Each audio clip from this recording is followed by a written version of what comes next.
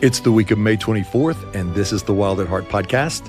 I'm Alan Arnold, and with me in the studio today is Sam Eldridge. Hey, Sam. Hey, Alan. You sound great. This actually is pretty good for me right now. If you guys listening missed last week's podcast with John, Sam, and myself, I thought at the time I was just hoarse from doing too many speaking events. Found out since then I have a nodule on my vocal cords from speaking too much. And we'll be having a procedure June 9th to get that fixed. So would love your guys' prayers on that. It doesn't hurt in the meantime. I just am ready to have my full strength voice back. Is this like that scene from City Slickers where we start calling things procedures when they're actually surgeries? Well, it is kind of a surgery. I think they're cutting you open. They're going through my throat. I'm terrified. To cut I'm so sorry. a nodule out. But the reason that, Sam, you're here today is pretty exciting. We are going to focus this week and next on two podcasts that are originally AndSons podcasts. And before we talk about what this week's is, I would love for you to just tell everybody what's new at AndSons right now, how they can support AndSons. Yeah, so there's a small contingent of you that are cross listeners, but for the majority of you that don't know, AndSons is the Wild at Heart sort of department thrust towards young men. The tagline is Initiation in the Young Man's Soul. And we've actually just launched over on Patreon, which is a platform that lets creators offer what they're doing with different tiers and different bonuses and these kinds of things that we haven't actually been able to offer before. So it's for folks who want to support, get the print magazine, join our live streams, get access to some of this swag that we create only for the people that have been around for a really long time. So it's been really exciting to have this tight-knit community over there with people who are throwing their hats into the mission of AndSons. And it's really fresh and new and live streaming. So if they want to find out more. Yeah, I would head over to Patreon, patreon.com/AndSons. Come check us out. Awesome. Okay, now tell us about this week's AndSons podcast. It's a really unique interview. And what you'll see is AndSons really isn't just for the target audience that it's built for. It's for everyone who's listening right now. Yeah, I love getting to do interviews with people from all walks of life. That's something we try to do for AndSons is interview older men who are in that sage life stage and they can offer things, or interview guys who just have a wild story. In this case, we got to interview a mother, a woman, an artist who wrote into us and shared a little bit about her story of suffering and lament. And it was in response to an episode that Blaine and I had done where we talked about needing to be okay with being angry with God and invite God into those areas where we do experience unmet desires or disappointment with Him. And long story short, Sarah ended up writing in, has a work of music that accompanied her story. And so I reached out to her to knit together probably one of my favorite interviews we've done. We have a conversation on suffering interspersed with little snippets of an album that she wrote to go with her story. And then at the end, her album is available online. The link is in the episode. But she wanted that to be available for free for anybody that enjoyed it. Right. And we'll make that available to all the listeners today as well. It's a beautiful podcast, the songs, the story. So here we go with the AndSons podcast. There are chapters to our stories we may never understand, and sometimes even strong hearts they break. Hey guys, welcome back to the AndSons podcast. I'm Sam. And I'm Blaine. You may have noticed that the intro music is different today. That is on purpose, because today Blaine and I sat down with Sarah Bianchi to talk about suffering. Sarah is a musician, and she wrote an album on lament after experiencing several losses and griefs with her family that we are going to do a little bit of a different episode this week by interspersing small portions of that album into the conversation. At the end of the episode, we'll air one of the songs in its entirety. And if you'd like to be able to hear the whole album or download it, Sarah has requested that it be available for anyone who wants access to it. So you can find it online at andsonsmagazine.com/Sarah Bianchi. Sarah, thank you for saying yes to an email from a stranger to come on and talk about a really easy topic. You're welcome. You're welcome. I'm glad to be here. Well, Sarah, you first came onto my radar a couple of years ago. Blaine and I did an episode on lament, actually, on the just wrestling through bringing our best to God all of the time and feeling like we couldn't really grieve or do that with Him. And that was back in, I think, 2018.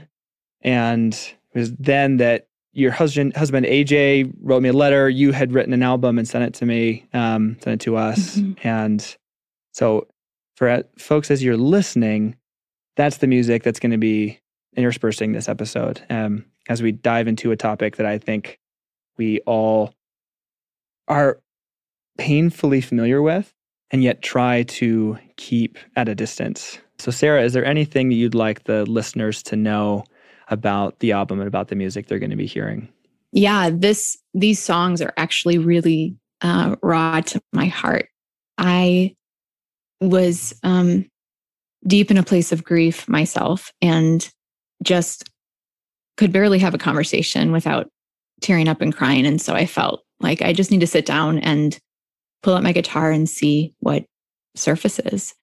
So I set up a mic, and these are just a room recording of stream of conscious prayers that came out.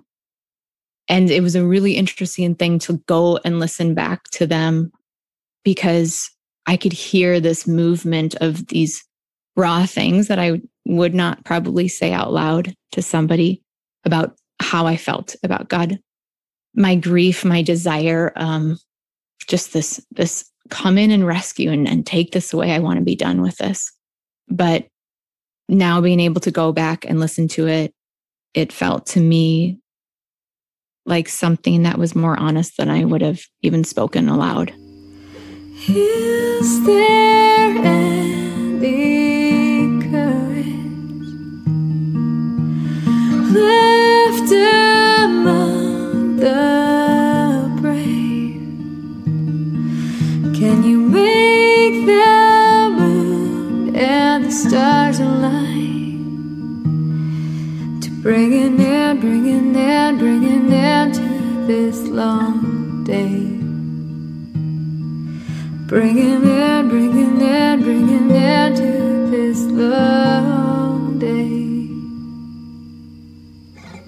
I really wanted to begin this conversation. This isn't to try and jump into just let's find the deepest nerve, what's the most exposed wound, and jump there. But I had a lot of experiences recently where when things go wrong on a really small scale, like the kids had a bad morning. We've got a 2-year-old and a 4-year-old currently, and they are 2 and 4, which means some mornings are pretty chaotic. And I've got an old minivan with a busted taillight and the engine light on basically all the time.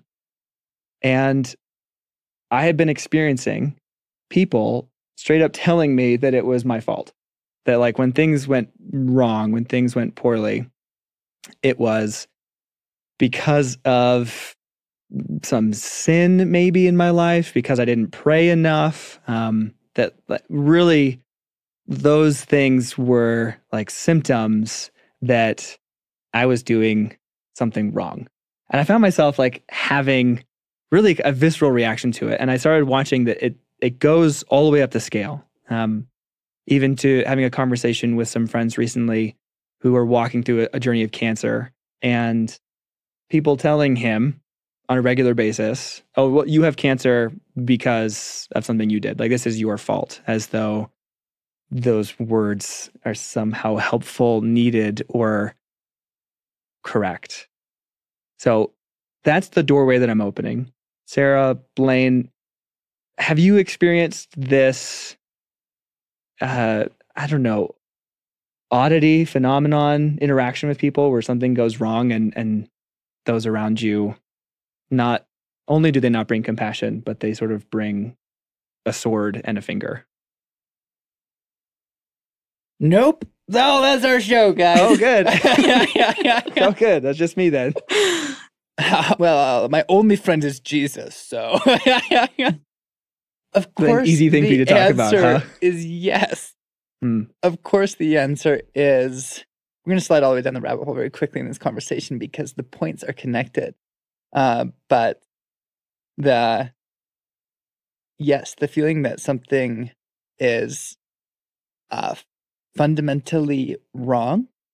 And I think also my wife was recently lamenting at the problem-solving disposition that people bring to stories of pain as a default. Not that it's wrong to want to to resolve the issue, but it seems to show a presupposition that it's wrong, right? Or that you're doing something wrong. And unfortunately, most of the time, things feel wrong in the season that we're in on the earth, and in the young family years, and in a life in, I think, like any kind of normal community. But I would say where I experience what you're asking about is in the leap to diagnose an issue, where I'll go, man, I am really let's say frustrated with God right now. And people take out the unbelief radar and start wanding me. Where it's like, oh yeah, well, okay, I don't know. Well, what's the problem? Yeah. And I think that there is a reactivity in people and in me, full disclosure, to a description of pain that I feel like blaming or solving or distancing is almost part of a defense mechanism to try to get away from something that's so uncomfortable. Yep. For me, it feels like just this baseline human nature of we want to control everything. So even in our pain, if we can figure out a way to fix it, if we can figure out what's the root of the problem, and then we make this better, it's still us playing God. We cannot be open-handed in any sort of mystery that there can be pain without a fix. And so we immediately just go to slap on some sort of diagnosis to here's the reason why, and here's how you fix it.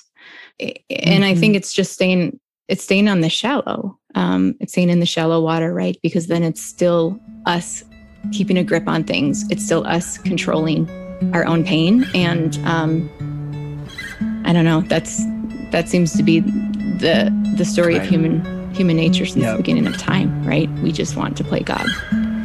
Can you just take it all away?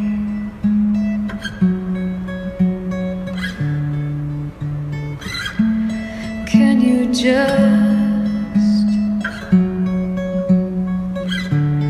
take it all away?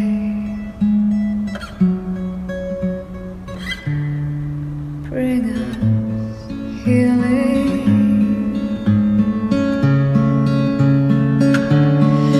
Bring us healing.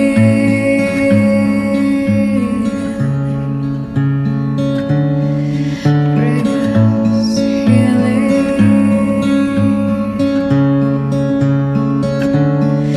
Bring us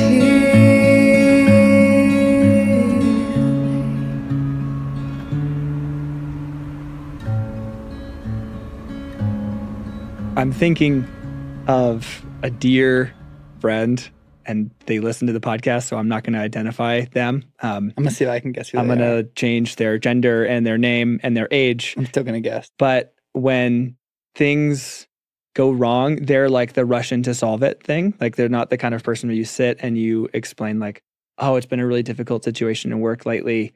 And they say, I'm sorry, that sounds hard. They say, oh, well, how could you? They jumped right to like the fixing piece because there is that discomfort. And it's actually disorienting. Is this person literally anyone's mom? It is mom. It is a mom. But I do it too.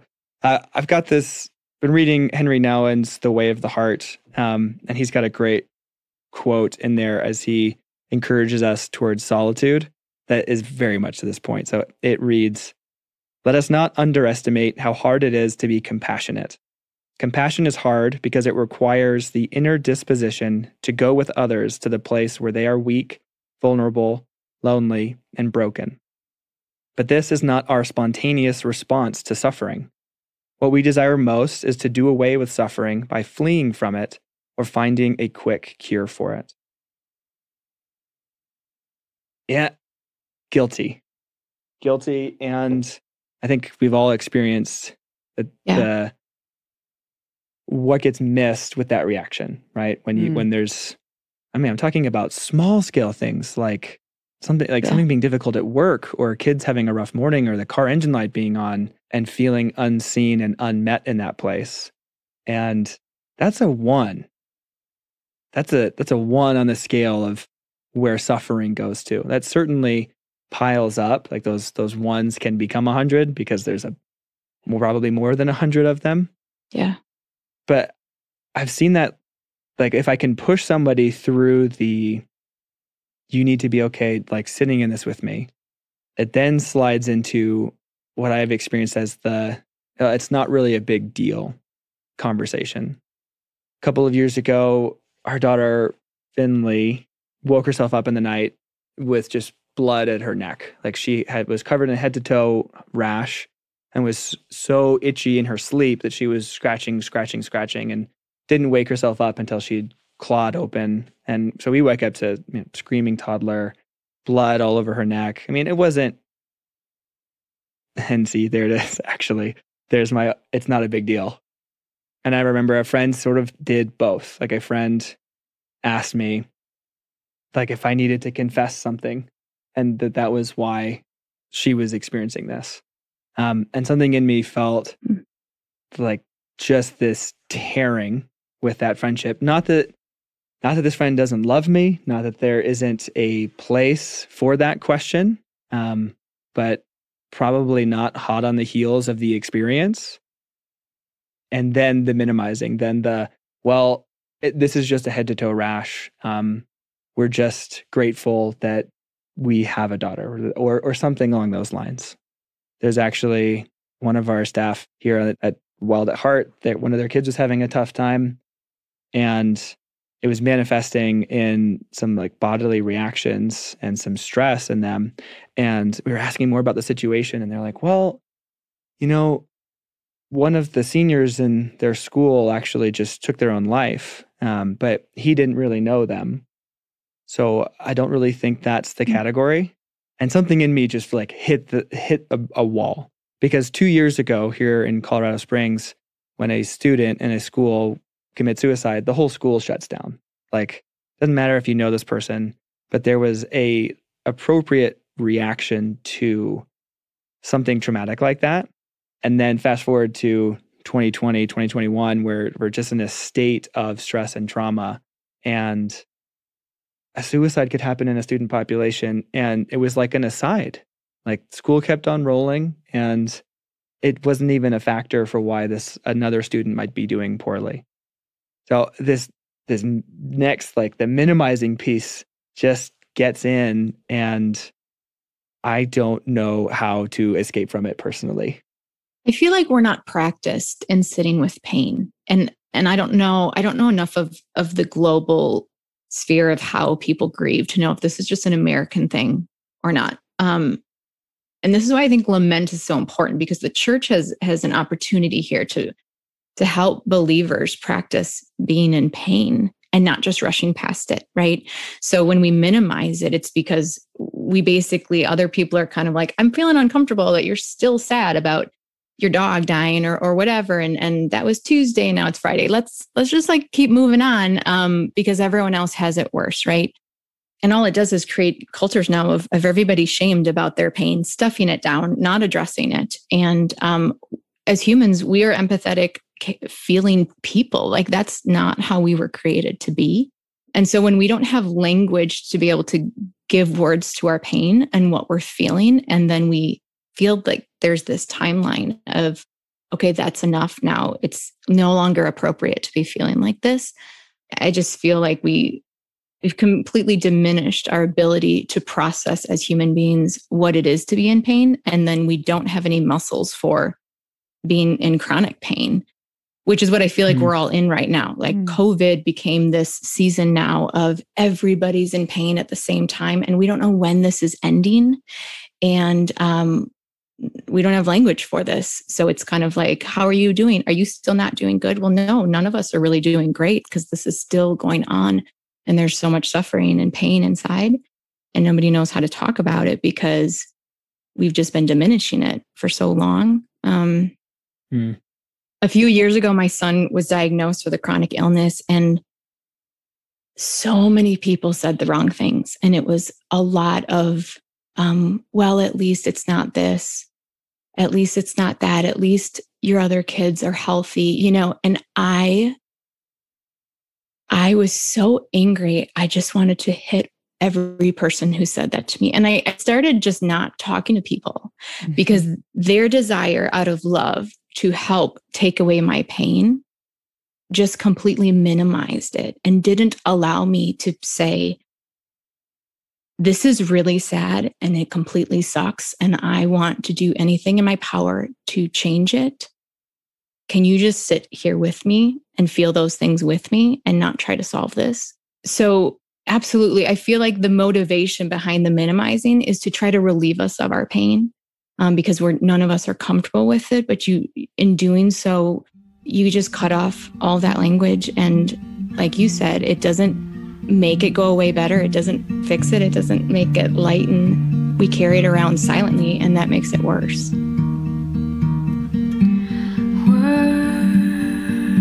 Words fail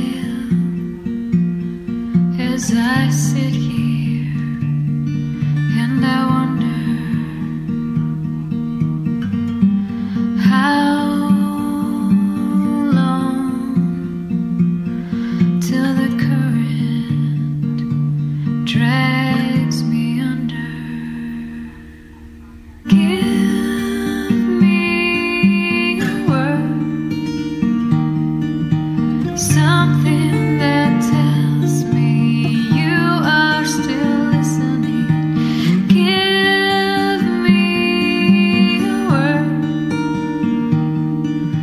something that tells me all of this doesn't fall on me.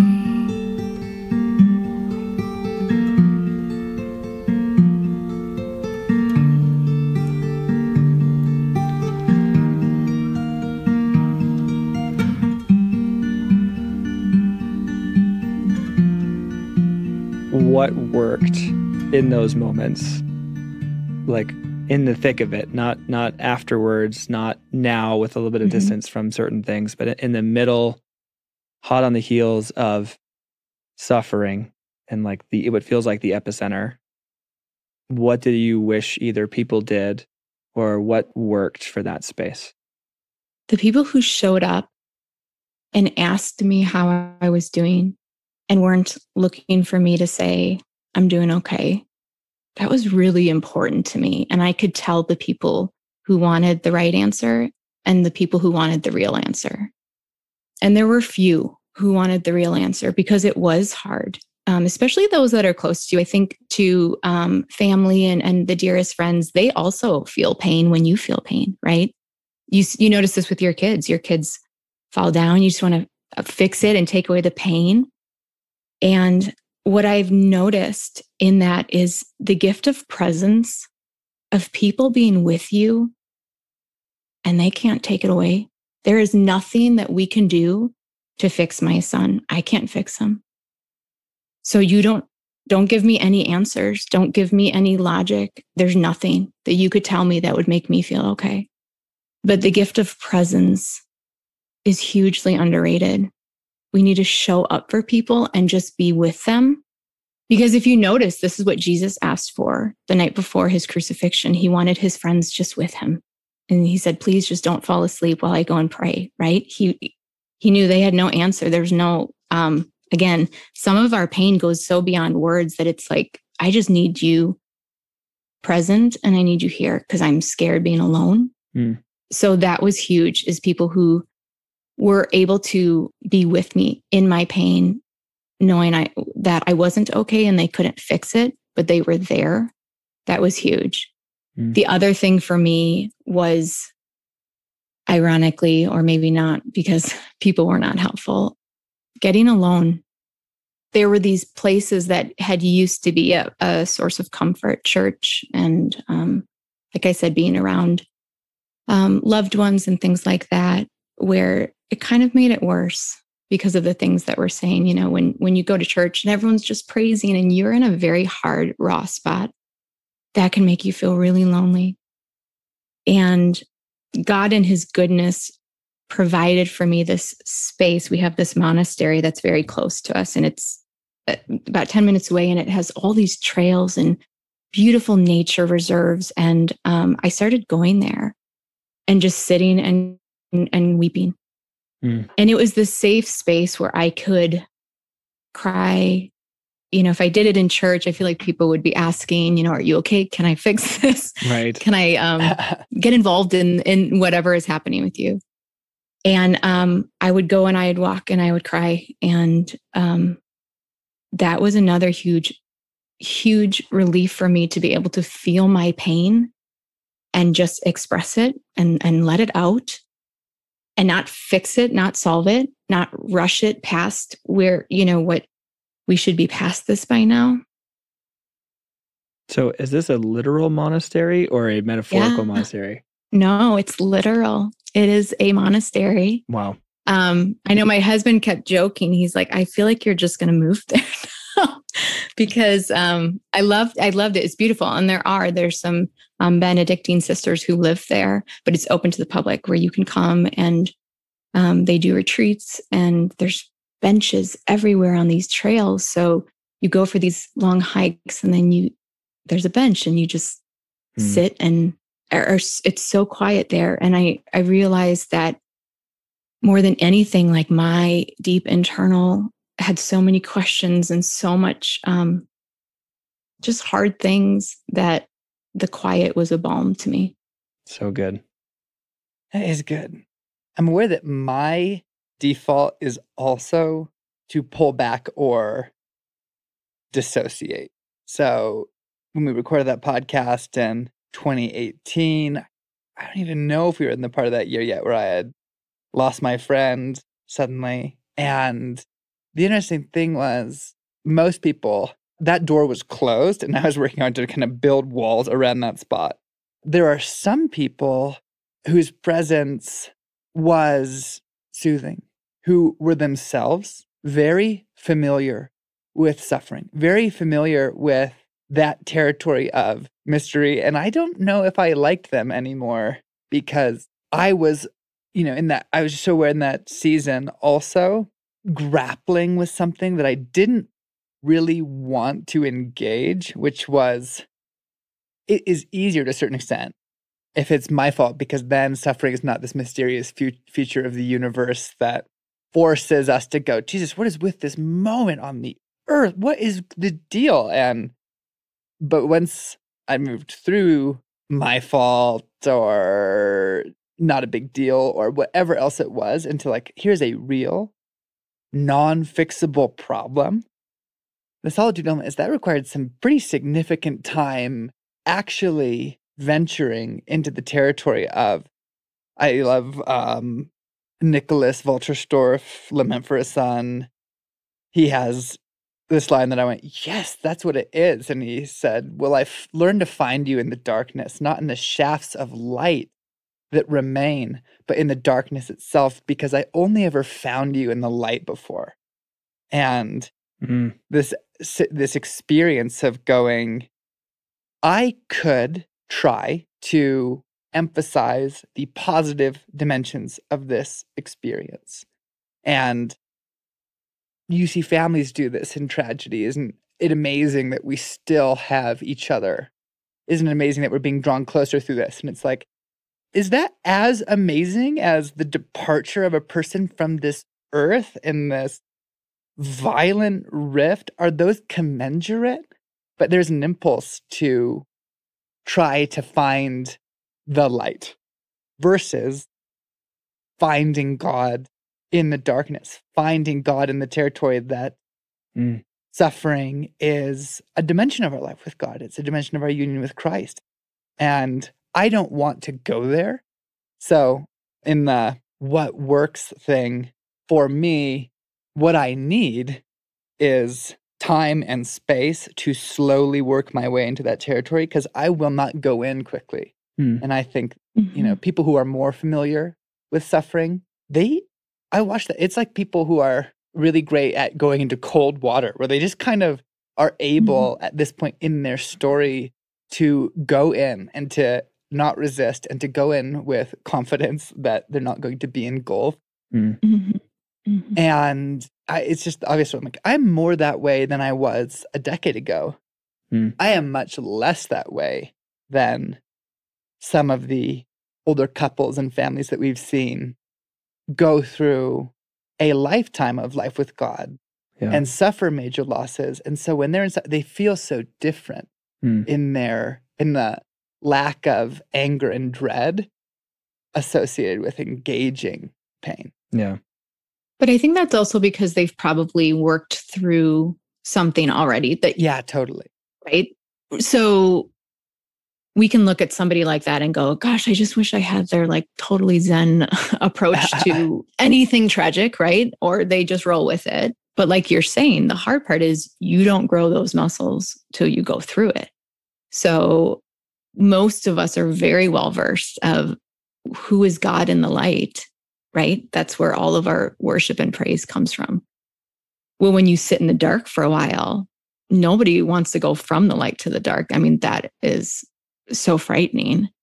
But for the people who've been in the dark for a while, when they come back in to the light and are drawn back, they just know, I'm not going to get swallowed up. I know there's something there and we're going to be okay. Yeah. How can you restore this? Make something whole among us. Ashes to ashes.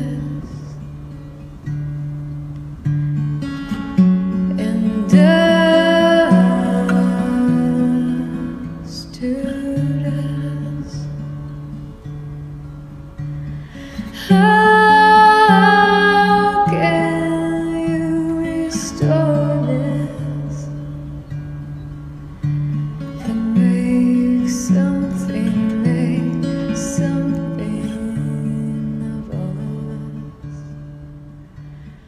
I remember for me in heightened seasons of grief, a friend I was just walking with the other day said the phrase of just that grief is non-linear.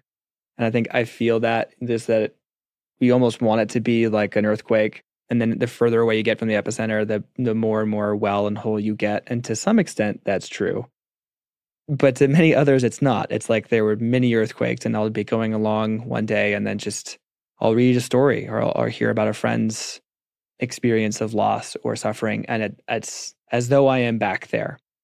And it's been helpful for me doing a little bit of study in the direction of that I'm going. I think of Dan Allender teaching us about memory and trauma. And we've touched on this before, but that what the little bit of science they've been able to do on trauma in the mind, they've been able to see that we do go as back as 90% to the original experience when we remember, when something else causes us to sit with it. And so when that nonlinear grief resurfaces and you're like, oh, I'm having a really good year. And then all of a sudden there was just a Tuesday and I'm back in the weight of everything, to have mercy for that space of you very much are. You're not actually stirring it up and trying to get attention out of it, trying to get sympathy out of it. Like you're back in that original moment of tearing and of loss, and to have mercy for those around us who experience that. and have mercy for ourselves in those moments of like, I do not expect much productivity from you yourself that afternoon. Like, do the walk, go for the drive. There have been many a work day where I've just closed the laptop and driven around for the last hour of the day through Garden of the Gods here, sobbing over the loss of other griefs from other friends that trigger my own and take me back into those places. And just to go, I know if I don't enter into them, I'm not actually going to be able to heal them and move forward with everything that means. So there's a lot there. But a piece for me in here, Jesus promises us suffering. Just react to me saying that. Like, is that something that you believe, agree with? Is that something that gets talked about? Like, what do you do with me saying that when suffering happens, as followers of Jesus, you haven't done something wrong, and it's actually something that Jesus anticipated for you? I fully believe we don't do something wrong. And maybe it's me looking at my perfect boy going, there's no way, this is a product of just this broken world. I have for sure had the conversation though with God of what in the world is the point? What is the point? What is the point of suffering? Why? Blaine had touched on this. No matter what deep internal growth or whatever is coming from this, I don't want it. I want him whole. But I do know, I feel something in my deep soul. So this is probably the Spirit in me nudging me forward that you will understand at some point, right? It's sort of this, how we can't explain to our 2-year-old of why they need to eat their vegetables. This is pure torture. And you're saying, your brain, your mind cannot comprehend this. So, it's been a challenge for me personally to just live in this space of mystery and paradox, and I can't understand all of it. And that is where I've landed, that suffering is going to be something in this world. We know this. We see this everywhere. Unfortunately, I think there are some gospels out there that show us if you do all the right things, then God's going to bless you with all the best things. And I think it's just false. There's a shallowness to God then, that he's like this wizard or genie that I don't really want to believe in. This God who has held me steady despite anxiety and fear and the harshest questions I could throw at him. This God who's basically saying, I can't explain it to you, but I will stay with you. And something in me feels like that's enough. That feels to me like a steadier answer than any words that would make me feel like this is okay. Well navigated, because this is a question that every philosophy class starting in freshman year of high school is thrown. Oh, and the thing with the philosophers is that they're full of shit. And the way that you ask that question is instructive. And I want our listeners to imitate it because it's so good to go, Jesus says that you'll have suffering. What do you feel hearing that? And I think the interesting thing is that there is a progression because knowing that fact is not a shortcut. And it's not the next thing to try to fix it, right? Because I've also heard that in terms of the, therefore, you're okay. Right. It's like an eject lever. Exactly. And you're just... Well, Jesus promises suffering and go, if you know that, it doesn't get you through the listening phase. It doesn't get you through the lament phase. Right. Like, we asked a couple for prayer at a time where I was pretty devastated. And as I began sharing, right in the middle, they were so tuned into me and into what was going on that she starts crying. And then the husband just threw himself on the floor to lament with me. And that let me start crying. And these are people who know that Jesus promises suffering. But the fact doesn't get you around the process. And like what you said, So around, this is something that opens to us over time because it can be really pat. And if you read people's explanations of the fact, they're usually not very good Mm-hmm. because it's a problem that humanity is eager to solve so that we'll trust Jesus. But it's a problem that can only be resolved in Jesus. So I think the other thing is to go, hey, not being pat, not trying to get out of it.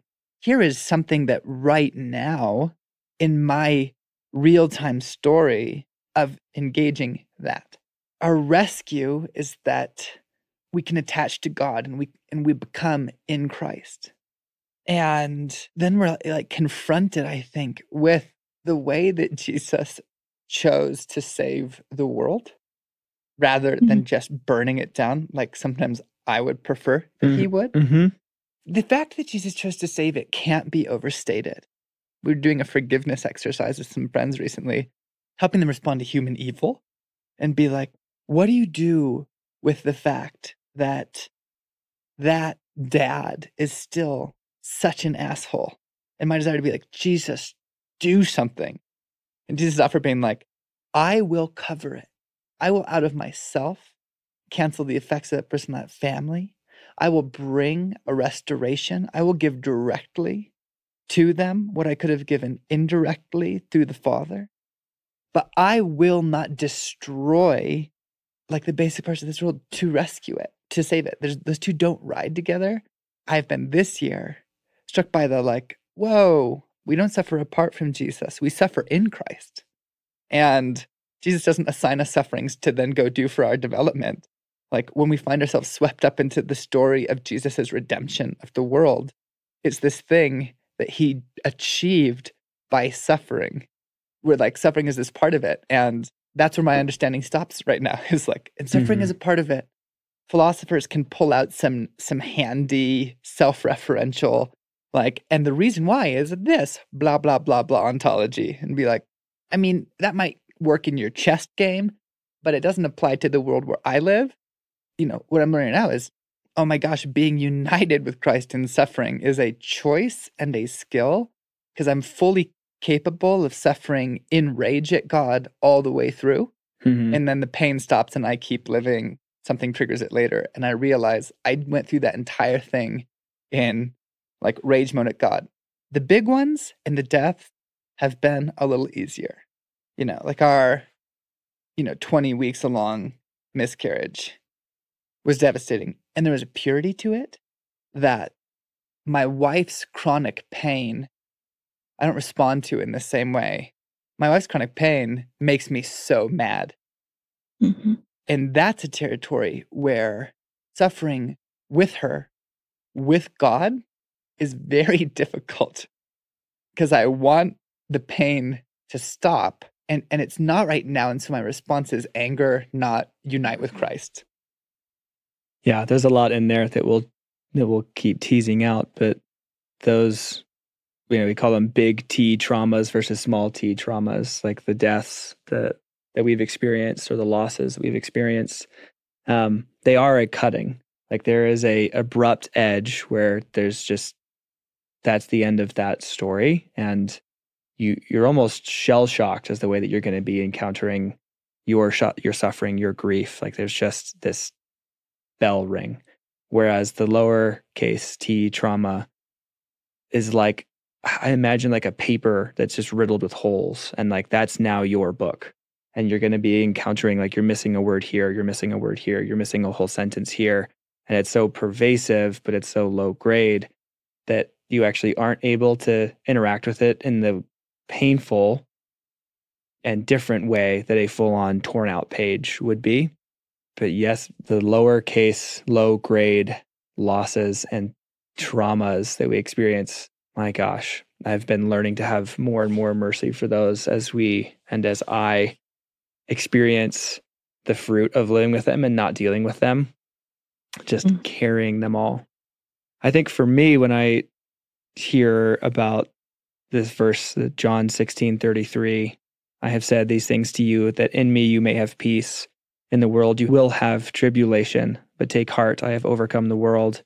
This is the verse that people point to and they say Jesus has promised us suffering. There's a part of me that looks at it like I want to antidote the normal flow that I experience when I experience brokenness. And I want to avoid the philosophy, God is either not all powerful or not all good, bull crap. And that's not what this conversation is about.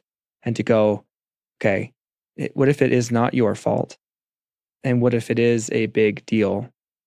And just because everyone else is experiencing pain, that doesn't minimize yours, but that is a vehicle through which we can actually draw closer to others and closer to God. I have been really enjoying getting to email a lot of our listeners who are joining us for the February experiments, which is going on while we were recording this podcast. But I've been blown away by, it feels like 80% of the emails, if not more, have some significant story of loss that's recent. I mean, 2 stories I just grabbed almost read identically of experiencing COVID, losing work, having a child, and losing a best friend of 26 years or someone who's like a sister. Like suicides, deaths, job losses, divorces, miscarriages. They categorize almost all of the emails and stories that I hear these days. And rather than that minimizing my own, I hear this promise from Jesus of, no, this is the setting, this is the story. Be aware of it and actually let it increase your empathy and compassion for others. Take heart and also take care of your own heart as you begin to navigate these things. I love the story The Magician's Nephew of the C.S. Lewis Narnia series. I don't know why particularly. I think it's just because of this one piece. So for those of you not aware of that story, this happens towards the end of the book where Aslan has just created Narnia and things are growing out of the ground. They lose the bar from the lamppost and it grows a lamppost tree. And Diggory, the male protagonist, has a sick mother and she's chronically ill and dying. And he has been hearing rumors of the place where the tree of life or the fountain of youth exists. And so he assumes that he's got there. So here is the exchange between Diggory and Aslan. Diggory says, "But please, please, won't you, can't you give me something that will cure mother?" Then the narrator, "Up until then, he had been looking at the great lion's feet and the huge claws on them. Now, in his despair, he looked up at its face. What he saw surprised him as much as anything in his whole life. For the tawny face was bent down near his own.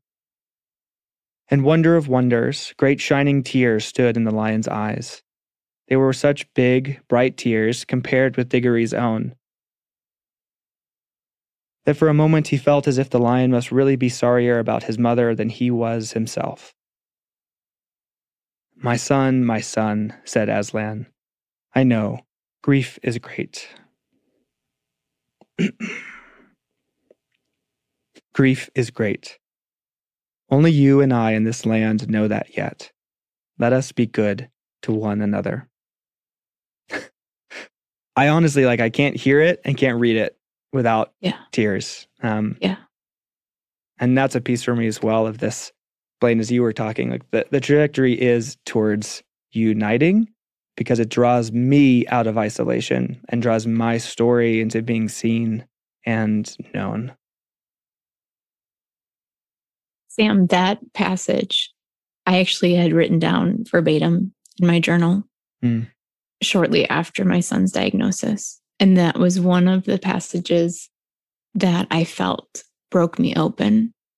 That again is this mystery that I can't put into words, but that I just knew that God was weeping with me. And it sounds really trite and it sounds like something we say to each other to just slap this on a t-shirt. God's weeping with you. But it means everything to know that we are truly not alone in our suffering. And if you have a God who is all powerful and all good and chooses to step into suffering, this human suffering that we deal with every day. I mean, that must mean everything.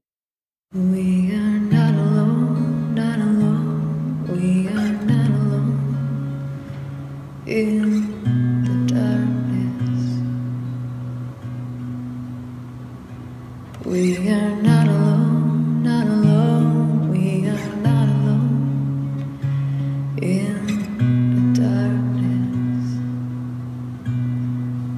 Oh, we are not alone, not alone. We are not alone in the darkness. We are not alone, not alone. We are not alone in the darkness.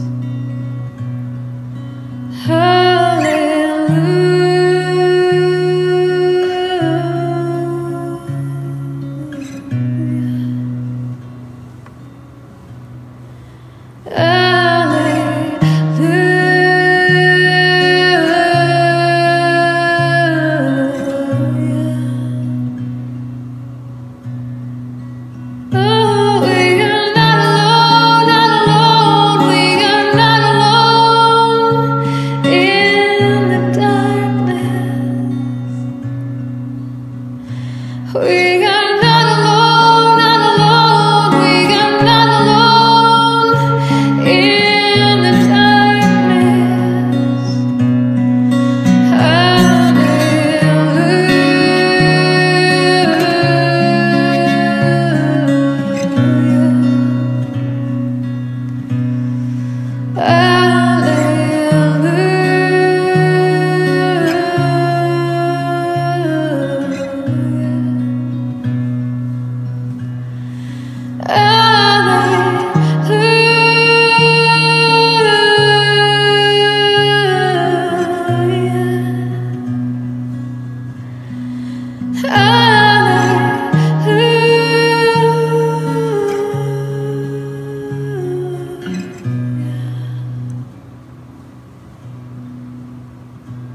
We are not alone, not alone.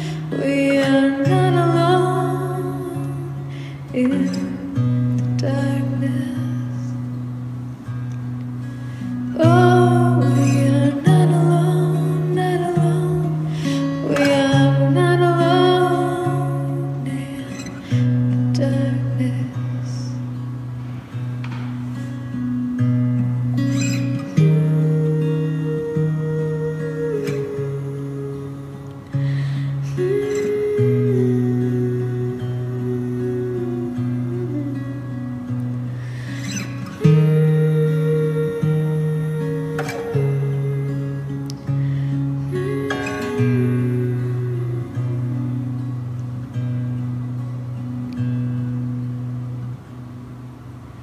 Hallelujah.